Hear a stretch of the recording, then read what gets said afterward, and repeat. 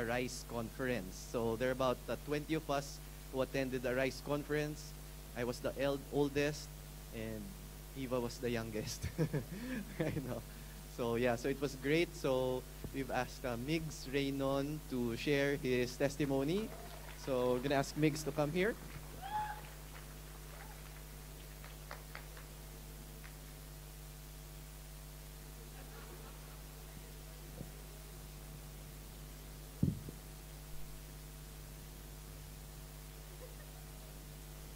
Uh, Hi everyone, my name is Migs Raynon, and I'm here to share with you a life-changing experience because I attended the RISE conference in Wellington last July with others from CCF. Before going to Wellington, I did not really know what was going to happen, but I knew that it would be a great time with Christian friends. I was expecting some lessons from the speakers that somehow would help me be more intimate with God, but that week can surpass all my expectations. Little did I know that God would really stir my heart to become the kind of person He wants me to be. So there were about 6,000 people with 1,900 volunteers from 230 different churches that filled the TSB Arena and Michael Farrell Center for 3 days. I was amazed how God brought us all together and appointed us to worship and honor Him. I sensed the pure joy and peace in the midst of these thousands of Christians. I would high-five people around me whom I didn't even know. We were from different places and different churches, but we were worshiping the same God. The theme of the conference was Hear Our Voices. The messages were centered around how God would hear our prayers and the challenge to step out of our comfort zones to extend God's kingdom. Our prayers are like seeds that grow and change hatred to love, intimidation to boldness, and selfishness to selflessness. And for me, the lessons for me as a young Christian, one of the key lessons that really stood out was that as humans, we are sinful, stubborn, and unworthy of His grace. And also, the enemy hates to see me grow in the Word of God, and he will do everything to take a foothold in my life. But God gives me His unfailing love, and He's bigger than everything. I should dwell on communing with God so that I can highly appreciate the gift of salvation He gave me. During one of the praise and worship, there was a moment of stillness in my heart. God spoke to me that I should stop worrying and focusing on worldly things. Instead, I must focus my heart and mind on Him. Pastor Brian Houston quoted Colossians 3:2, which says, "Set your minds on things above, not on earthly things." I realized that my time is so precious and that I should spend it with God and for His purposes. I cannot carry God's purpose for me if I just plan out on my own without considering His will.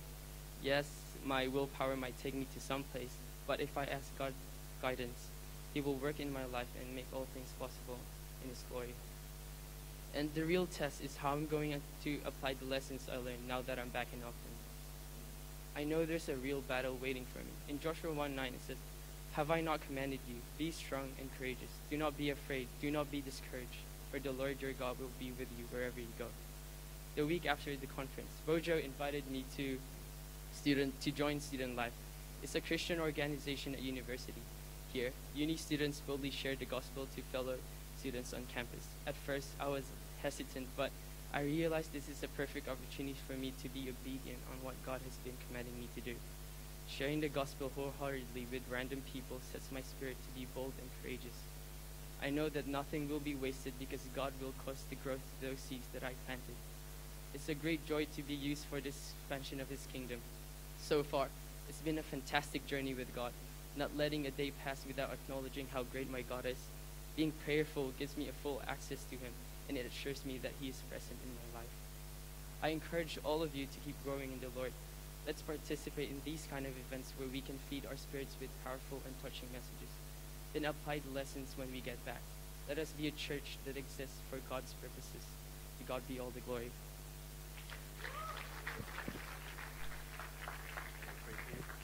So we'd like to pray for Migs. His D group leader is Angelo, but he has work right now. So I've asked also Bojo to come here and we will pray for Migs. Okay? So we praise God for these men. We praise God for Migs. We praise God for D group leaders that mentor Migs. So let's pray. Heavenly Father, we thank you, Lord, for the life of Migs, Lord. Indeed, Lord, you are the God that goes beyond our expectations. We thank you, Lord, that from what he expected to be just a fun event and some learnings would become a life-transforming event for him, Lord. And Lord, we know, Lord, that we thank you for all the things that he learned.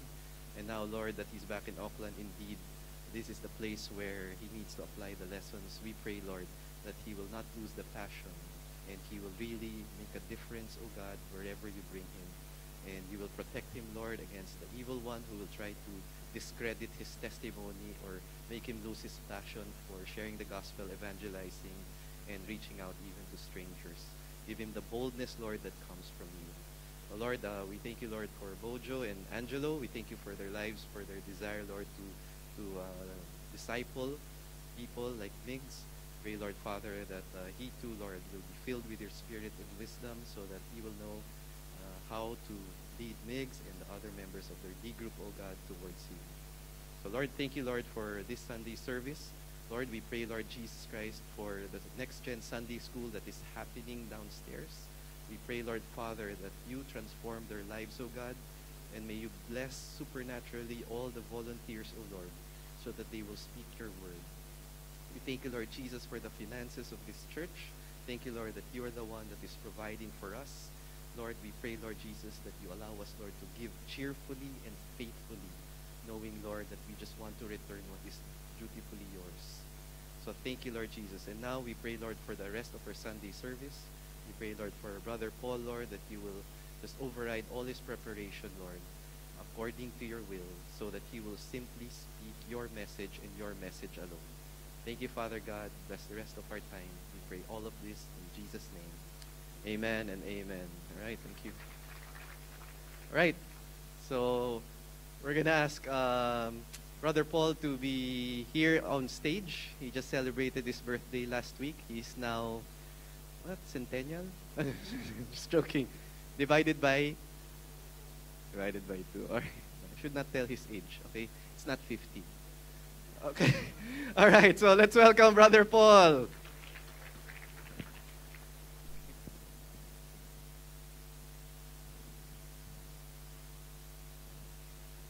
All right, thank you, Pastor Ryan, for revealing everything. You're so kind. Okay. I'm really blessed when Migs mentioned something about spiritual battle. You know, it's real. When I was preparing this message, I had all this kind of people annoying. I was sick Monday, and I was just, I couldn't prepare. I couldn't focus. And it was a busy week as well. There were many meetings. And the car breaks down. Something in the house breaks down, so for no apparent reason. But praise God, we're still alive. The enemy cannot overcome Christ, right? Okay, all right. So yes, praise God. I thought the projector won't work again. The last time I did it was really failing. Praise God for that. God is faithful. Nobody can stop us because God is on our side. So for the past few weeks, we were studying this acrostic, love, right? We have finished L, and now we are in the process of, doing the O. Love God and others. The O is obey God's word and appointed leaders. Okay? And what's good about this is that obeying God's word really would lead you to worshiping Him more. The more you obey Him, the more you would learn how to worship Him and respect Him. Why is that? Well, we would learn that today, and we have joined it with obeying God's word with His appointed leaders. So the title of our message today is Honor Authority, Be a Blessing. Let's say that together, please. Honor authority, be a blessing. Why do we need to honor authority? Let's put that into perspective. What do you mean when you say honor? What I'm going to do is that I'm going to show you some images in the projector and tell me where you would put this in your house or in your room. All right? First is this. If you're familiar, you know Babe Ruth, right? This is his first jersey that he used when he played in the Yankees. All right? First jersey. And before I tell you how much it costs when it was bidded in 2012, where would you put this? So just put it in your mind. You don't have to shout aloud. All right? The buyer who bought this bought it for 4.4 US million dollars. Right? That's US 4.4. If you were the one who bought this, where would you put this in your house? Would you put it in your garage? Just put it in your storage just to rot? Maybe you'll frame it, right? About this. This is a ball that was signed by Michael Jordan and Michael Jackson doing a music video. All right? And this was auctioned. And do you know how much it costs? It cost $294,000. Not as high as the other one, but it's only a ball. All right? And you're buying 294 US dollars. Now, in the New Zealand context, we have this painting. Do you know Charles Frederick Goldie? Have you gone to Auckland Museum lately? This painting is gone. This is what they sold early last year. It is by a famous painter, Charles Frederick Goldie. He had many of these paintings with Maori, old Maori people. They are actually leaders, right, of tribes. And he would paint them. And this is the most expensive one. The cheapest one, which was sold from his painting, was 90,000 New Zealand dollars. What do you think? How much do you think this painting sold for? $1 million, right? Close. It's 1.4 million New Zealand dollars. It's more than 3 times my house. All right? It's really expensive. I couldn't live in that painting. But if I bought that painting, maybe it wouldn't, fit in my house because it's just too expensive. All right? So that's the meaning of honor. When you honor something, you put it in a special spot. When you buy these things, for example, you are the one who won the bidding, you would not just place it in your garage or in a place where it would rot. Right? You would take care of it and really honor it. That's the perspective of honor. A title of our message again today is Honor Authority, Be a Blessing. I was given a chance of actually seeing some, have you gone to some funerals wherein some people would do a eulogy, right? They would tell about all the good things that the person has done in his life, really praising him, telling him, even if he's dead, that you've really done many things in my life and you've impacted my life. Well, last Sunday, I was actually a recipient of that, a eulogy. Well, no, we have this D12 and Pastor Ryan wants us to honor each other. All right? So it was not a eulogy. It was more like they wanted to honor me. But not for me to feed my ego, but for me to be encouraged, to continue working and just serving our God. So I don't know if they were thinking like maybe I was a dead person. That's why they were saying, they were really saying sweet words. Were you thinking that I was dead? No? Okay, that's good. Well, I'm dead really. Dead to sin, alive in Christ. All right. Oh, get you. All right. So eulogy is honoring. But what if you honor persons actually when they're alive? Would that impact for the people around you? Of course it would. In 1 Peter 2:13-14, it says, Submit yourselves for the Lord's sake to every human institution, whether to a king as to the one in authority, or to governors as sent by him. See that highlighted statement? Sent by him who? Sent by God. For the punishment of evildoers and the praise of those who do right. So, if you think about it, this verse is saying every authority is sent by God. They are sent by God to pass judgment onto you if you do evil, and they are also sent by God to praise you if you do right. Ladies and gentlemen, what this verse is saying is we have to honor authority regardless. In the following verses 15-17, it continues and says, For such is the will of God, that by doing right, you may silence the ignorance of foolish men. So not all authorities would be good. Some of them would be foolish men. And yet, it says here, you should submit to them, as the previous verses.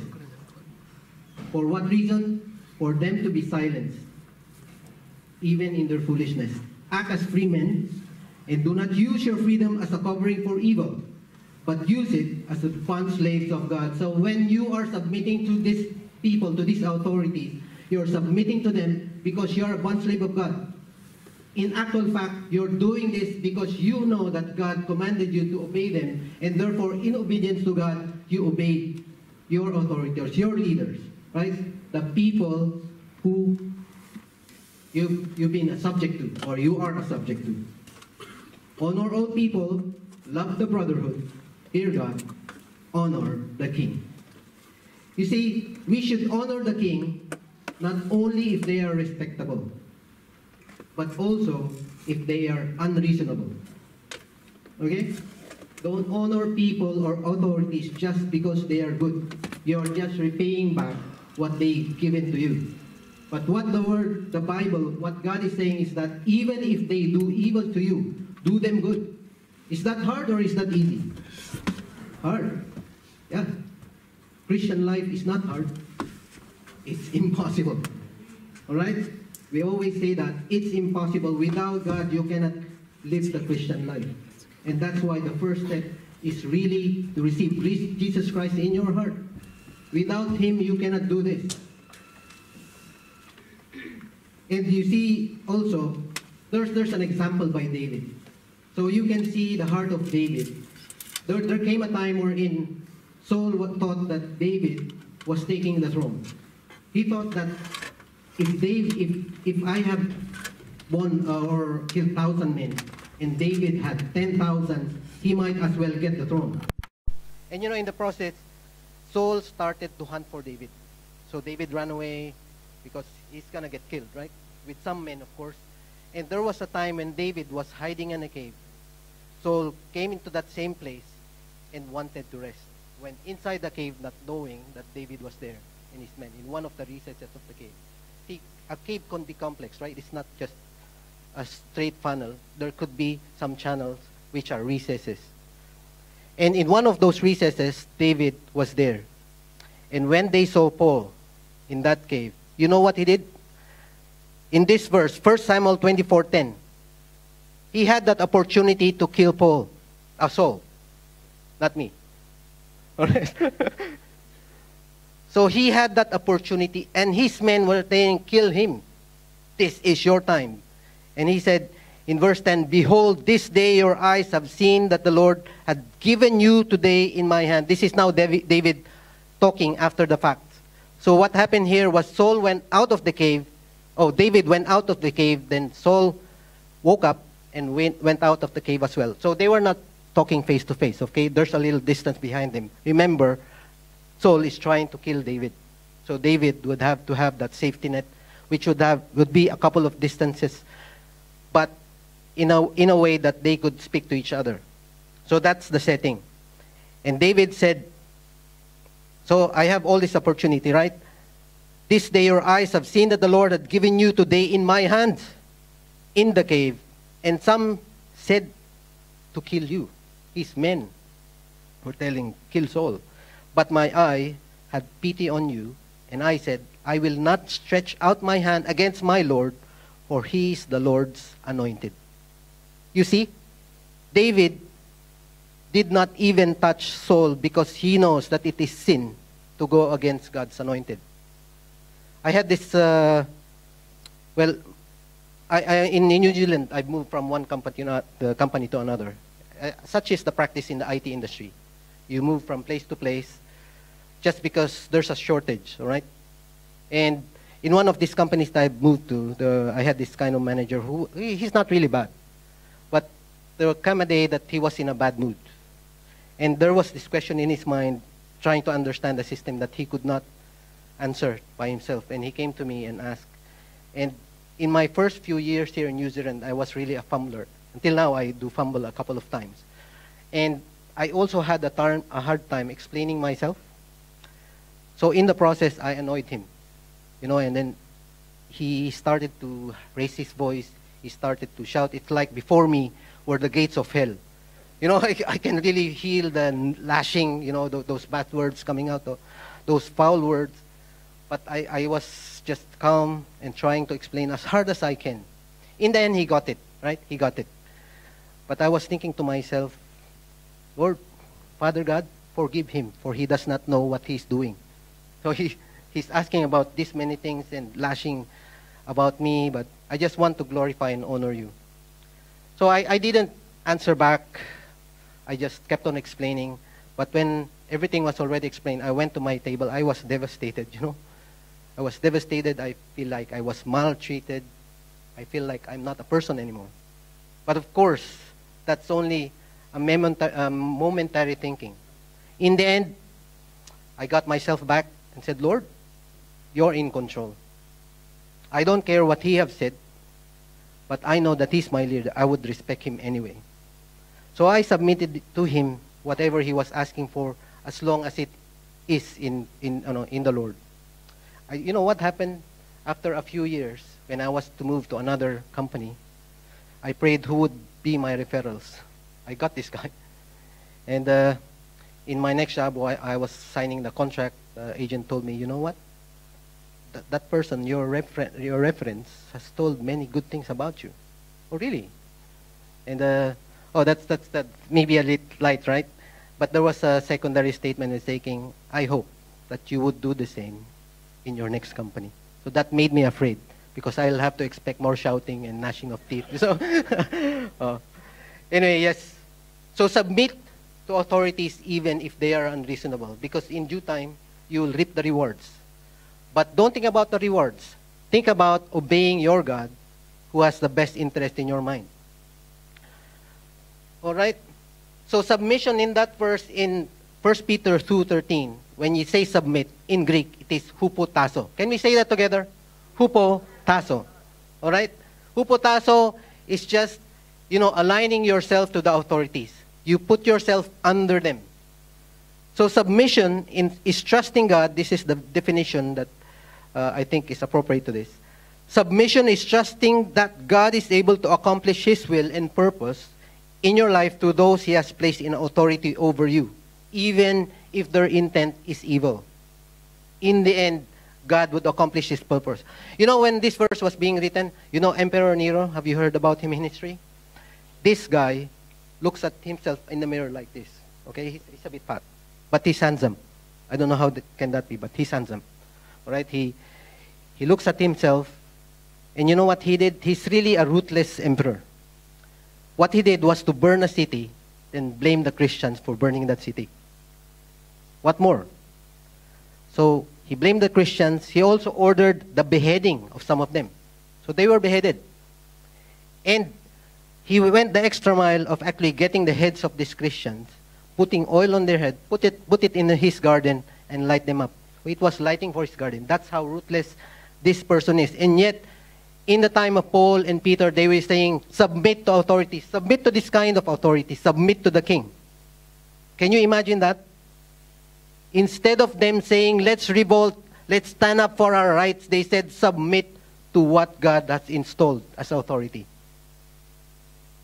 Can you take that, guys? Isn't God unfair? What do you think? But God is not unfair. He has higher purposes which we do not understand.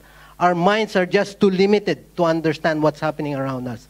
And therefore, we always have to trust Him regardless of what's happening. So submission to the authorities can accomplish God's work regardless of what you think. In Romans 13:1-3, it says here, every person is to be in subjection to the governing authorities, for there is no authority except from God. That now also supports our statement that everything comes from God, and He is the one who established all authority. And those which exist are established by God.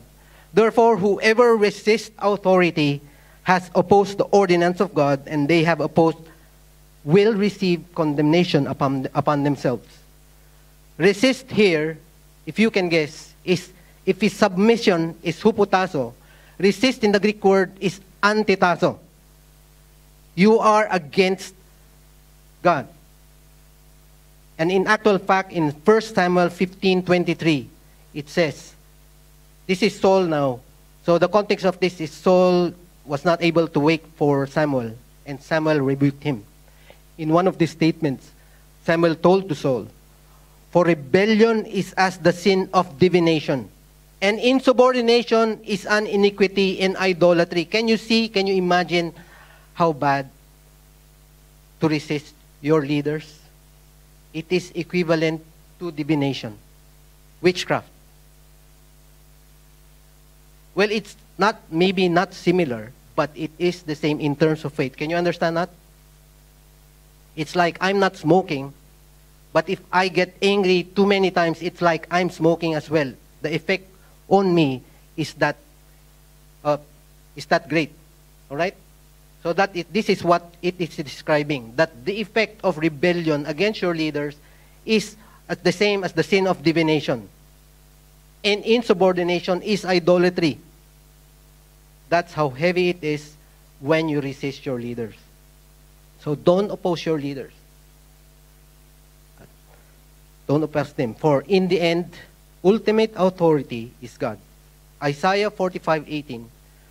For thus says the Lord who created the heavens, who is God, who formed the earth and made it, who has established it, who did not create it in vain, who formed it to be inhabited. I am the Lord, and there is no other. He is the one who established all authorities, and therefore, when you are submitting to the authority, look to God and say, Lord, no matter how hard it is for me to submit to this person, please help me so that I can obey your will. All right? You submit to earthly authorities.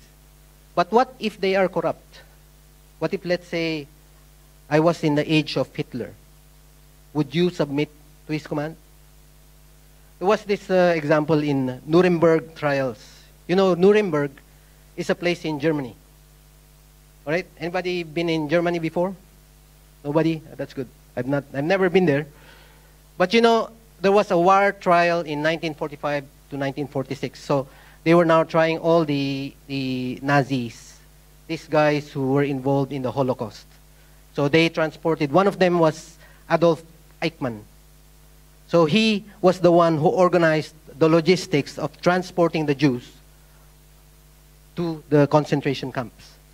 And that's where they suffered, they were burned, they were killed.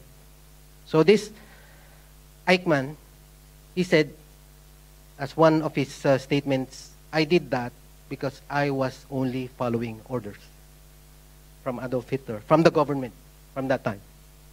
And yet what happened? Was he justified? He was submitting to the authorities. But you know what the judge said? Yes, you have followed orders. But isn't it that we have higher laws than the order?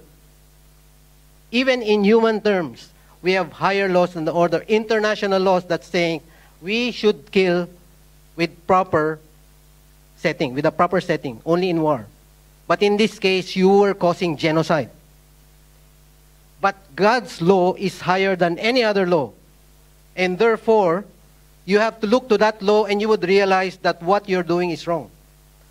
So, if these guys did not escape it, how more about us? So, what we are saying here is that when you obey, when you submit, it should not be blind submission. When you submit, you have to really know that you are submitting in accordance to God's word. And that is why it is very important for you to know God and to know His word.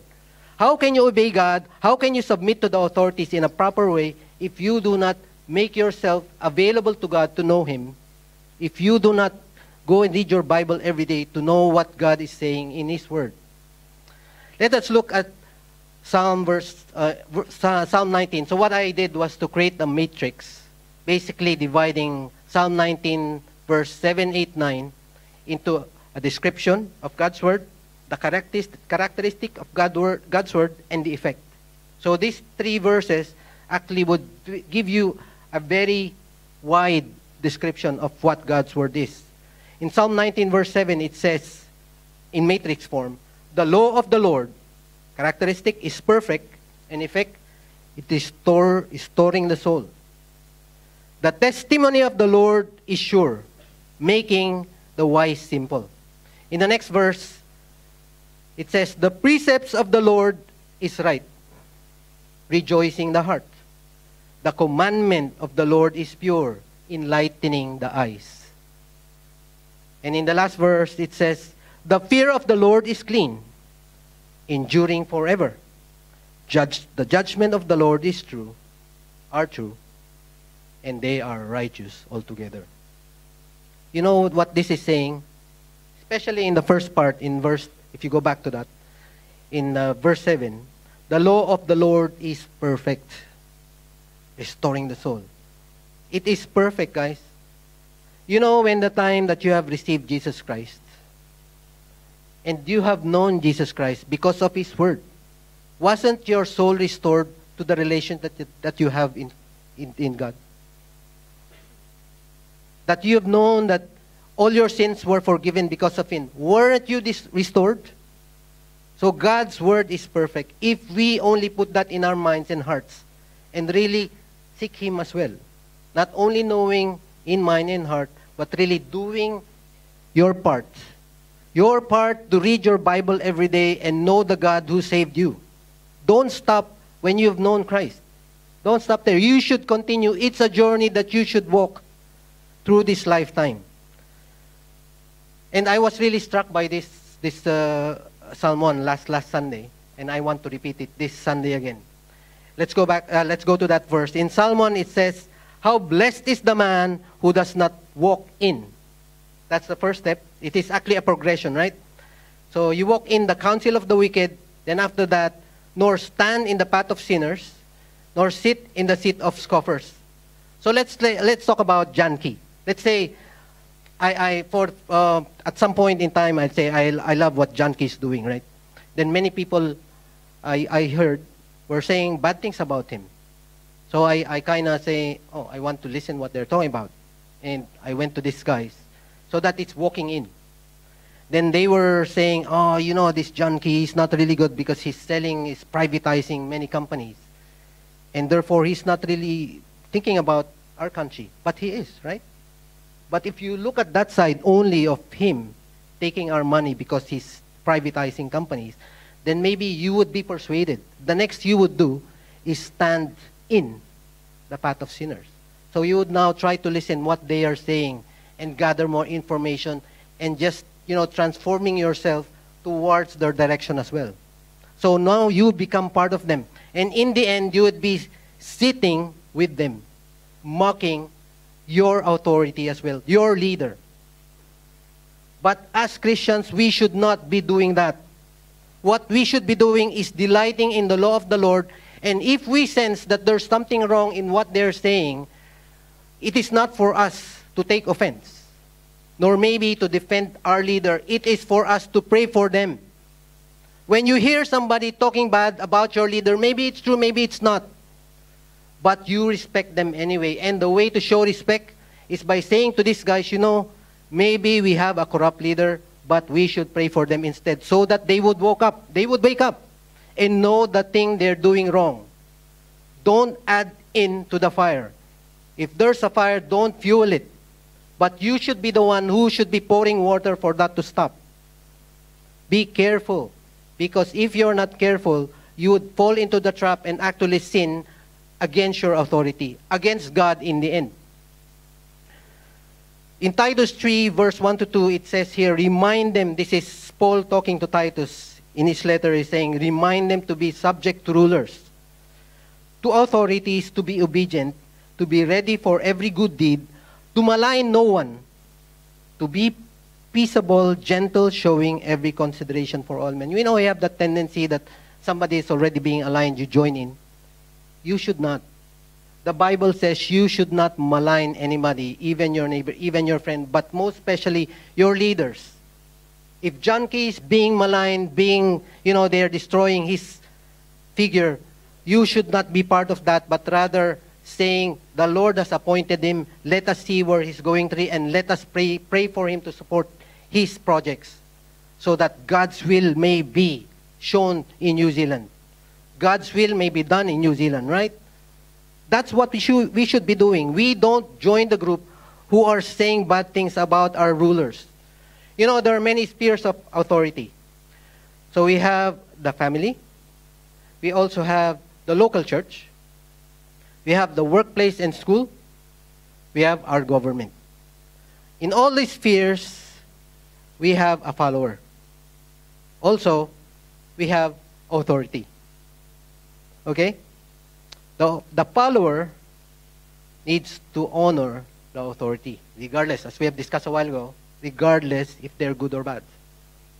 The authority, however, on the other hand, would be accountable to God.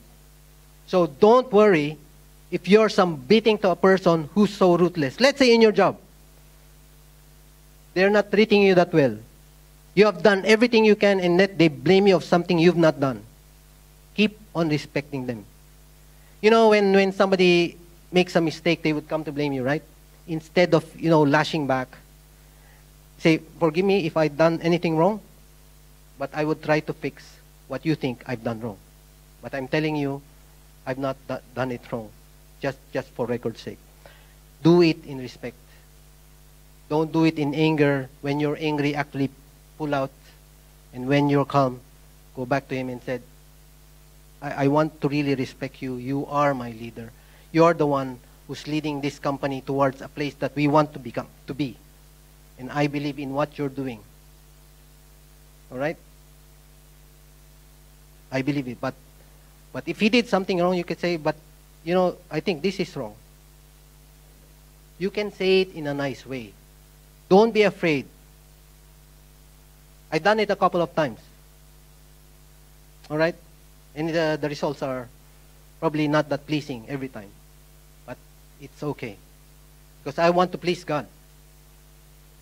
In all those transactions that I had, I would always go back at home and I would just pray because I know in the morning they would come back with something else. It's always something new. But not everything is negative though. Some things come positive. And I praise God all the more. Regardless of what happens, I praise God. Negative or positive result, I just praise God because He's the one moving things. He's the one in control. He's the one in charge, not the person I'm talking to, right? So if I just focus on my God, I know He would take care of it. In the first sphere that we have in family, the wives. Who are the wives here? Can you please raise your hand? Oh, we only have a few. Interesting. Okay.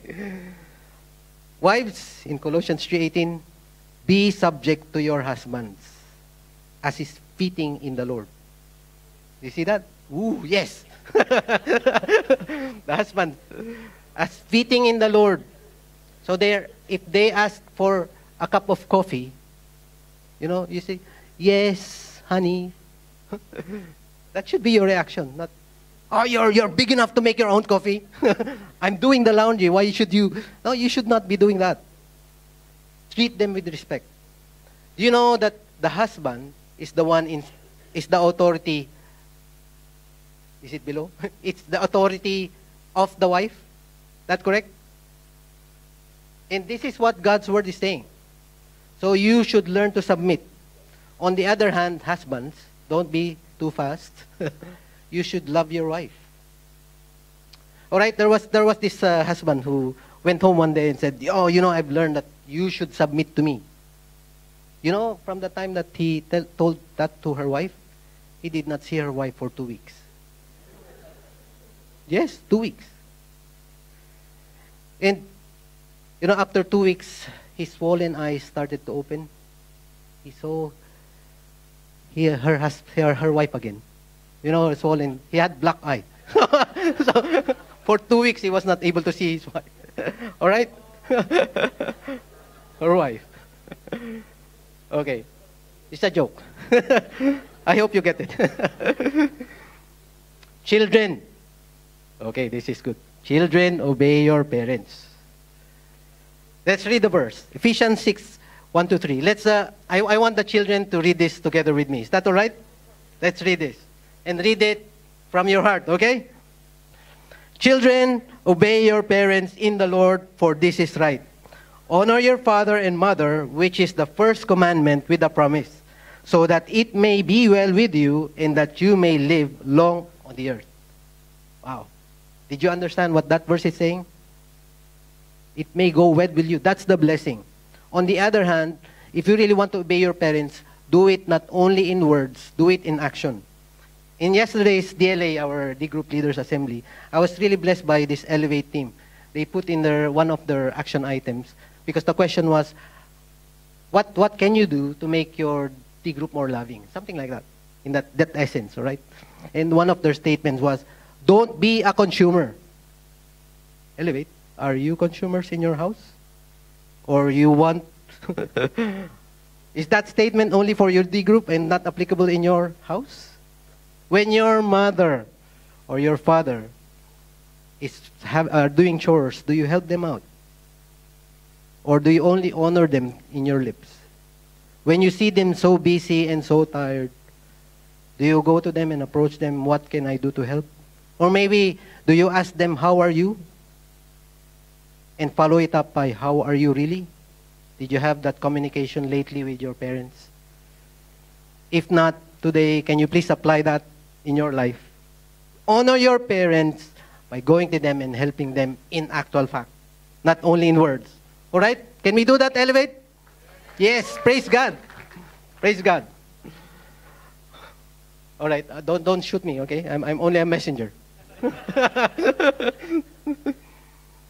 We also pray for the church leaders.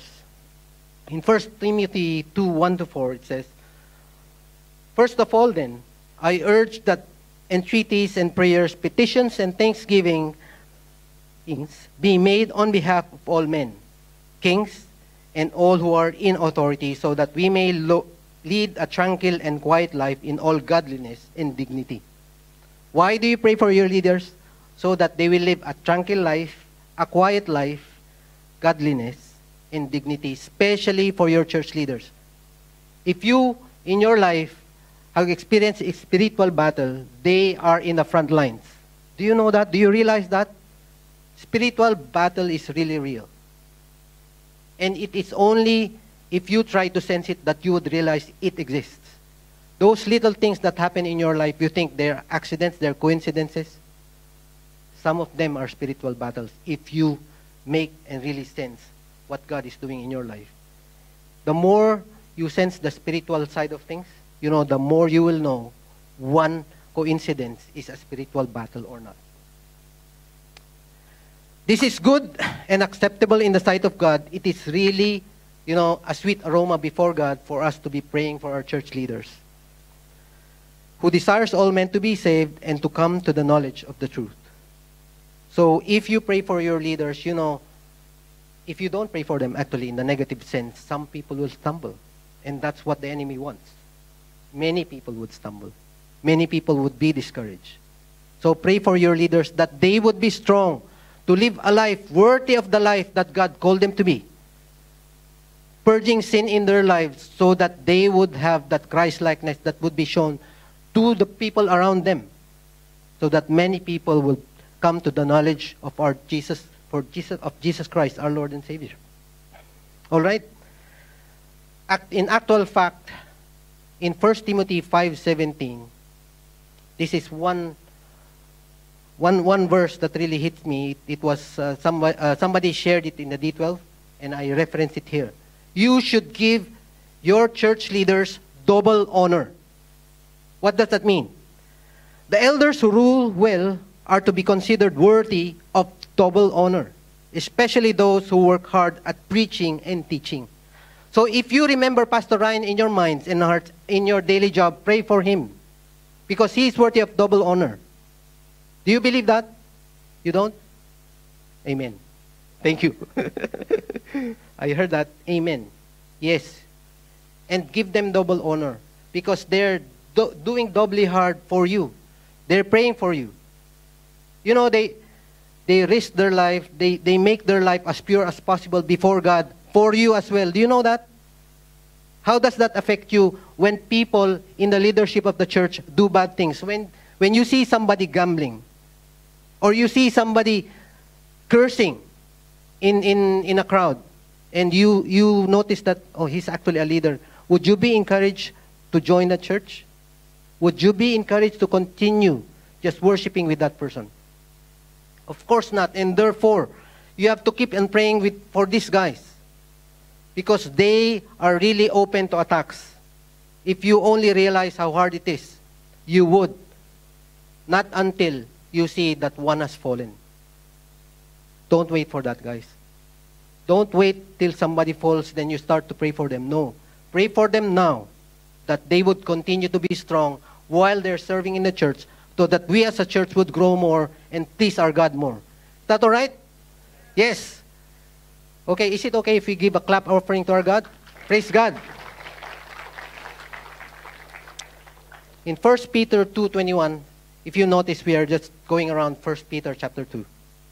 In this verse 21, he says, "For you have been called for this purpose," Peter saying to the Christians, "since Christ also suffered for you, leaving you an example for you to follow in his steps." So we are to follow Jesus' steps. That's why we keep on saying we should be Christ-like. In verse 22 it says, "Who committed no sin. He did not sin at all, nor was any deceit found in his mouth. And yet, and while being reviled," he was being crucified, he was being reviled, he was being spit at, he did not revile in return. Did he spoke back? Did he curse? He did no sin, guys. This is our Lord and Savior. While he was suffering, he uttered no threats, but kept entrusting himself to him who judges righteously. So in the end, when you are submitting to authority that you cannot understand, authority that's so unreasonable, you're suffering, you would say, I would do, because in the end, I would face the judge who will be the ultimate judge of my life, that I will be found righteous before him. That should be your target, to please your God, not to uphold your career, not to gain more riches, or not to be popular. It's putting God first in your heart, in your life. That's what you have to do. And if you really want to honor authority, God, as I close, guys, you fill your heart with God's word. Every day of your life should be a day meditating on his word. Joshua 1:8 says, we should be meditating on God's word day and night. And that is not even literal. It's actually meditating on his word all through the day of your life. Meditating so that what? So that you will be careful to do everything written in it. The blessing would follow, but the reason why you're meditating is that you would be careful to do everything written in it. If you want to be authorities, to know what is right and what is wrong, read the Bible. All right? And what I would like to do now is, maybe God is speaking to your heart. If it's you who has been touched by that message, you've heard that you've not really been obeying your authority. Maybe there's something lacking in your heart. Maybe you have not really had that encounter with the Lord. And if you're that guy, I would like to pray for you. And after that, I would also like to pray for the whole congregation. Okay, let's pray. Lord, we just lift ourselves to you, Lord. Lord, we know that in certain times we have failed. We have failed to submit ourselves to the proper authority. We have slandered our leaders. We have forgotten that we should be subject to them, that we should be praying for them instead. Lord, we have forgotten that they are authorities that you have established, and that if we resist them, we are resisting you. But Lord, I would like to pray, Lord, for those who have not really known you, that they understand now that in order to really have this power to submit to authorities, that they need you. If you're that person, would you pray this prayer with me? If you feel the need, there's a void in your heart that cannot be filled because you're looking for happiness all over the place. But you now realize that the only real happiness comes from the one true God who provided His only Son for our sins to be forgiven. Can you pray this prayer with me? Lord, I know that I've come short. I've tried everything I can do, every good work I can think of. But I realize that none of this actually counts. Because your standard is perfection and I cannot perfect it at all. I'm only human. That's what other people say as well. But I realize that you're a God who came here to save my life. You died on the cross for my sins to be forgiven. I therefore utter with my mouth, I believe in you, that you died for my sins, and that my sins have been forgiven through the shedding of your blood. And through your blood, I can now join you in paradise. Lord, would you help me to do the next steps, to learn about you more? Give me the desire, the time, and to surround myself with people who are people of integrity, people of righteousness, so that they can guide me towards my next steps. Lord, may you be the one that would be honored in my life. Help me, Lord, in this journey that I would take. I also would like to pray for the whole congregation. Lord, we have really come short of honoring our authorities, oh God. In the workplace, Lord, we sometimes slander our leaders. We talk at their backs. We have not really submitted well. We are even part of the mockers, destroying, Lord, their identity. Every bad word that we can think of comes out from our mouth. And Lord, we understand now that it's not pleasing to you. Help us, Lord, as a congregation, that we would be an honoring congregation, to honor you first in our hearts and minds, so that we can honor people as well, especially the leaders that you have established before us. Lord, we pray that each wife here would submit to their husband, fitting to your name. Lord, we also pray for the husbands to be treating their wives in a loving way, that they would love their wives more than ever before, that their wives, even if they are not Christians yet, even if they are not following your word, that they would now know you because of the husband's love for them. Lord, we pray that this would be a loving church. We pray that the children here in this church would honor their parents as well in their everyday walk, that we would be serving our parents in love as well, helping them in their sacrifices, not only watching them, but doing what we can with our strength and mind and soul, even just sacrificing our time, because we know that our parents have sacrificed too much. And sometimes we have just watched them suffer. But Lord, would you touch the children in this church, that they would have that desire to just honor you by their actions as well, knowing that we serve a one true God who loves people, Lord, who loves our parents. And make us, Lord, everybody here, every children here, as a channel of blessing to their parents, that their parents would also know you in a more radical way, in a close way, Lord, that they would really have that intimacy with you, desiring, Lord, to grow more in you because they saw it in their children.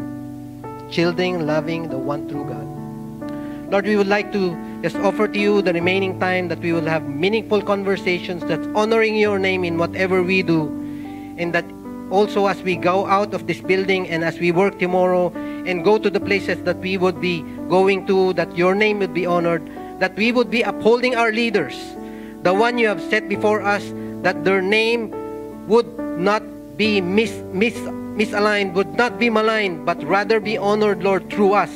That we would be praying more for them, that they would have a country. Lord, we would pray for their tranquil life, that they would live life in quietness, in diligence, and integrity. Thank you, Lord, for this time. Thank you for your message. In Jesus' name we pray. Amen. Thank you, Brother Paul. What a wonderful message, isn't it? Shall we rise up and let's give the Lord the praise as we sing this last song, In Christ Alone.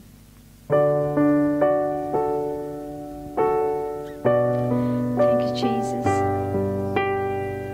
Thank you, Father.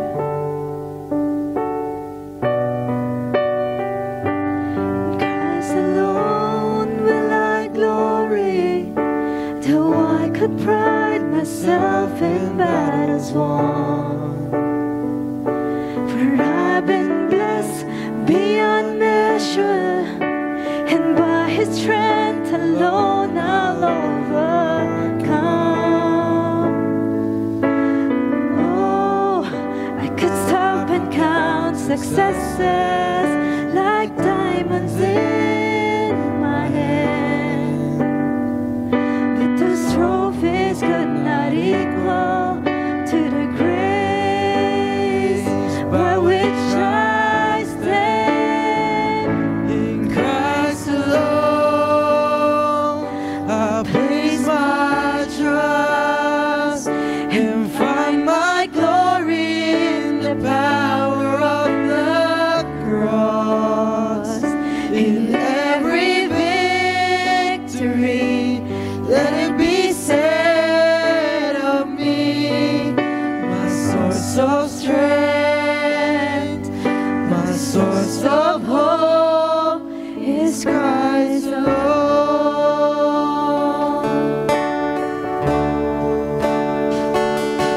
Christ alone do I glory, only by His grace I am redeemed, and only His tender mercy could reach beyond my weakness to my need. Now I see no greater honor than just to know You more, and to count my case with losses to the glory of my Lord. In Christ alone, I place my trust and find my glory in the power of the cross. In every victory, let it be said of me, my source of strength, my source of hope, in Christ alone, I place my trust and find my glory in the power of the cross. In every victory, let it be said of me, my source of strength, my source of hope, my source of strength, my source of hope, my source of strength, my source of hope is Christ alone. Come on, shall we give the Lord the biggest cheer this afternoon?